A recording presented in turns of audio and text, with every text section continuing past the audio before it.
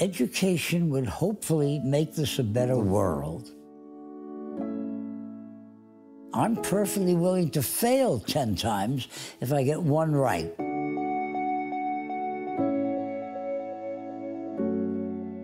Look at everything you do and say, is there some way that I could do it better? And then do it.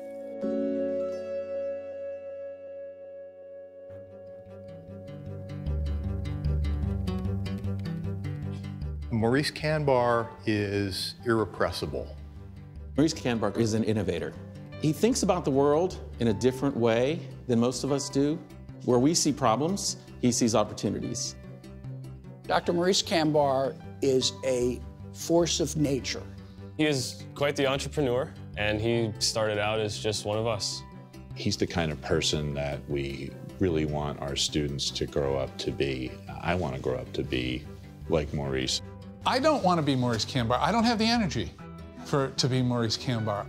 I feel privileged to know him and to be motivated by him, but that's a bridge too far for me. I'm not ashamed to say it.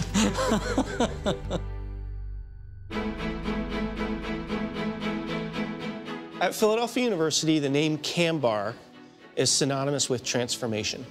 He is responsible for transforming this campus. The Kanbar Campus Center has been instrumental in optimizing Nexus Learning.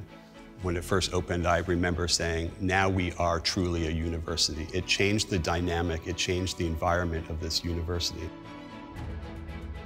The Kanbar College is not just transforming the physical space, but it is transforming the way that students learn and the way faculty interact.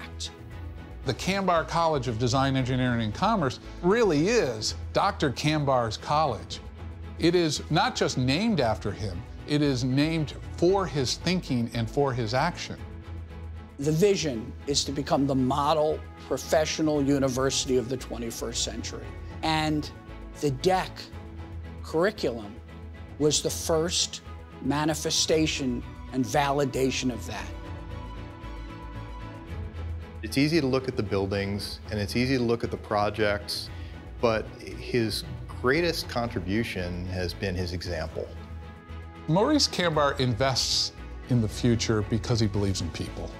He takes a look at our students and he sees younger versions of himself, people that want to go out and make the world a better place.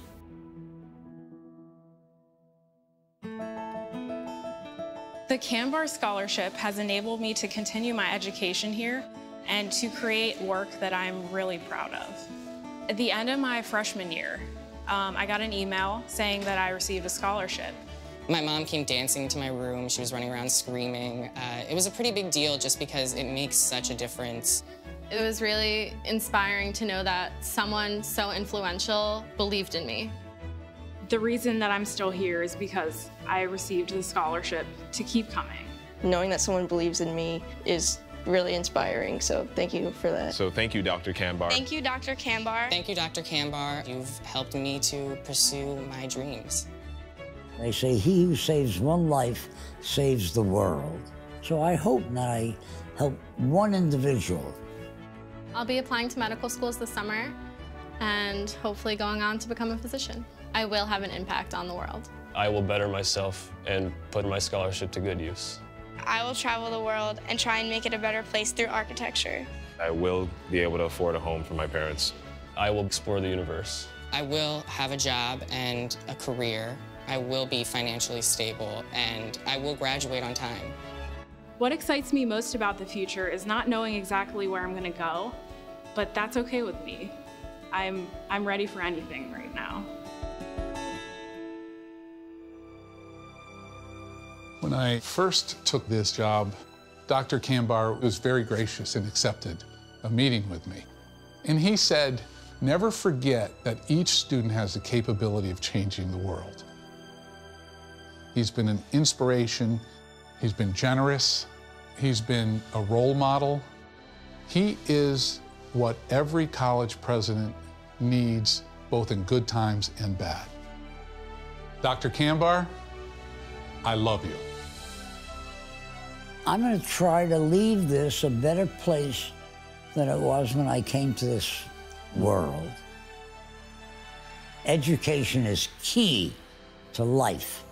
So I went to Philadelphia University, and I spoke to the faculty and spoke to Mr. Spinelli, who I have terrific regard for, and I said, these guys are doing a terrific job, and they are of great benefit to the students.